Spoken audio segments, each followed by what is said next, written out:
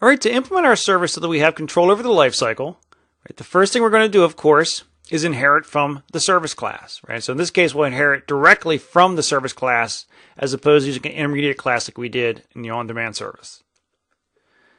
As we mentioned, first thing we have to take care of is overriding the onCreate method, right? And that onCreate method is where we do any one-time initialization for our class, right? Anything that's going to happen at startups. We're going to create any resources or anything else we need there. Right, our onStart command, again, that's where we do all of our work, right? So whatever request handling means for your service, that's where we're going to do it. Now, you're normally going to dispatch that to some kind of background thread, right? We'll talk more about that in a few minutes. And then we also, when we receive that work, we're going to give return a flag, and that flag is going to indicate to the operating system exactly how we want certain things to be handled for us if we get shut down.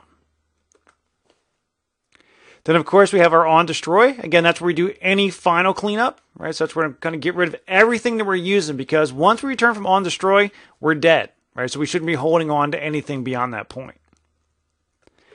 Now, there's another method, onBind. When we're dealing with started services, you are required to override that method, but you always just return null.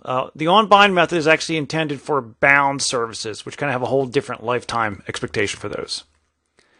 Now remember that we're still implementing a service, right? So all the things we have to do for a service, including adding our Android manifest entries, are still important, right? So we still have to do those things.